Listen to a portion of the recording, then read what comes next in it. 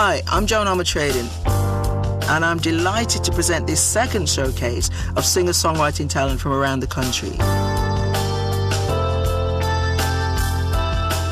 On my recent Starlight tour of Britain, I invited 56 young singer-songwriters to be the opening support act at each of the venues I was playing around the country. Everyone trying to be somebody, everybody trying to be someone.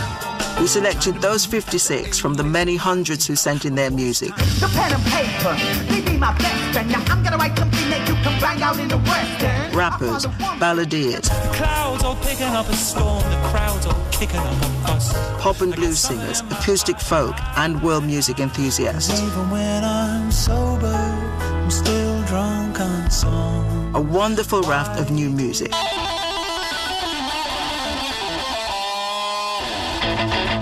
I've always been convinced that there are plenty of acts out there with real talent who are as yet unsigned or unknown. I'm going to introduce some of them in a bit more detail, and we'll be travelling through Scotland and ending up at the O2 in London. But first, here's a sample of some of the acts that have been part of the local talent. We're walking along the street, we're in Loanhead, which is about 5-6 miles from Edinburgh, and we're just going to Benny's house to talk to him about his music and his carpentry and things like that. Leslie, hi. Hi there, hi. Hi there. Benny. Hi there. Hi, nice Benny. to see you. Benny Tetteh-Lartey became a solo artist in 1995 with his own brand of Afro-Scot music. He's won singer-songwriting competitions in Scotland and combines music with running a joinery business. He even makes his own musical instruments. So, we're taking a look at his workshop. I'll lead you down this bit of the path. And mind your feet as we go. Like I say, it's not. I've not had a chance to tidy it up. I've got my wee wood burner here, and with my offcuts, The wee wood burner is not on, it's absolutely... No, that's another thing. I meant to light it. I'm sorry. We need that wee wood burner on. I know. I should. Well, I've got my coat on and my scarf, so this workshop, let me just ask you this question. Yeah. How do you work in this workshop? Because there is no space. I know. We just about managed to squeeze through this very narrow part, which is full of logs, huge logs, that cut up. That's right. It's got the work tools. What is that? Is that's like a radial circular arm saw? There you go. So the saw things. A great big bench that's taking up half of the room. Yeah. All kinds of bags of stuff. Sort of chucked in just randomly, and but sawdust and bits of wood and dustbins and. You're right. Just You really are truthful and descriptive, aren't you?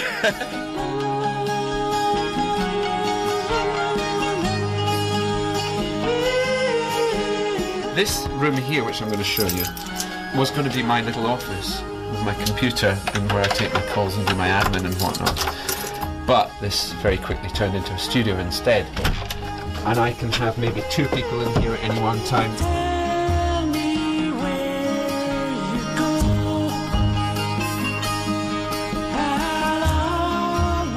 My album and my EP were recorded in here, and I've got this little E09 Roland keyboard, which I had my piano sounds on, and I get some basic string sounds. I mean, there's nothing fancy in here at all. You left us all.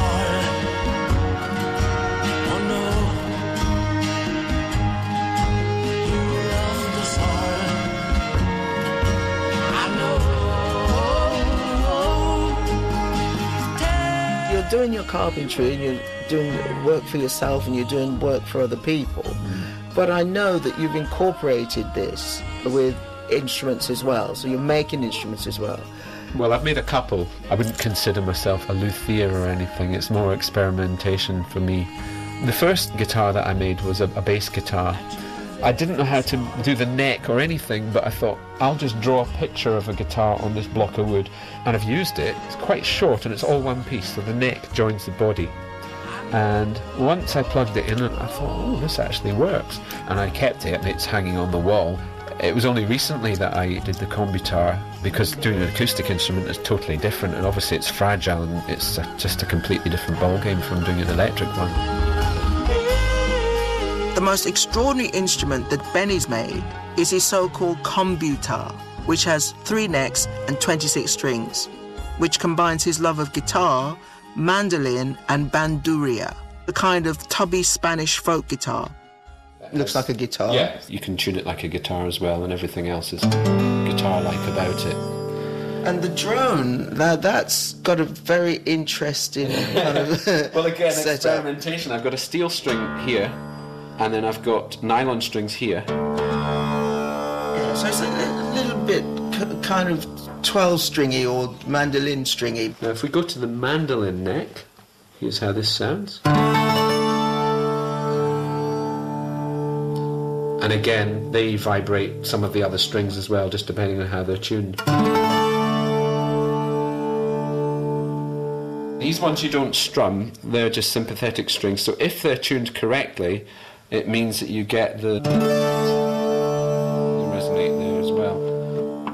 And these ones also resonate, but you can strum them as well. Hopefully we've given people a vision of how this thing looks, but we might want to let them hear how it sounds. It's funny how we all sail on the triple life. We all talk money and games on the trails of life. You took the long way around. You took the long way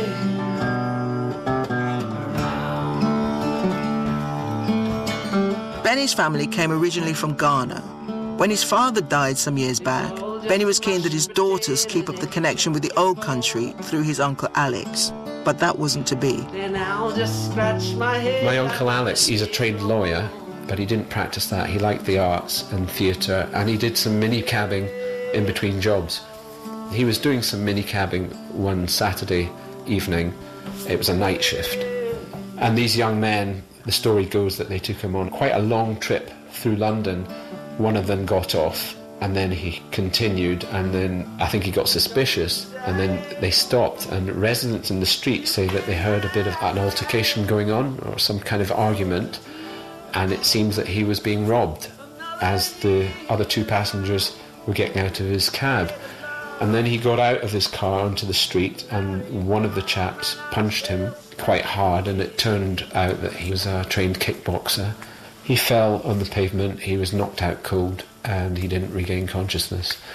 Apart from all the obvious devastation, my girls, they weren't going to get that Ghana connection. So it was just like a nightmare.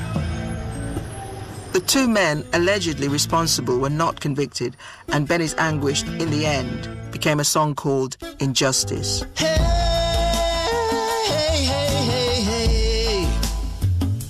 A man is dead, struck down in the street. Can't justify no recognition for a life so incomplete. His family torn apart from the inside, from the heart. A man is dead, brother. A man is dead. A man is dead. Free. A man is dead. Tonight, Benny's first on stage at the concert hall in Glasgow, and it's a full house. In fact, a few of the audience seem to know him already. Is that the Edinburgh posse? Hello, Glasgow. And that combitar has a starring role in the song that won him the local talent slot, You Can't Hide. Come inside. You can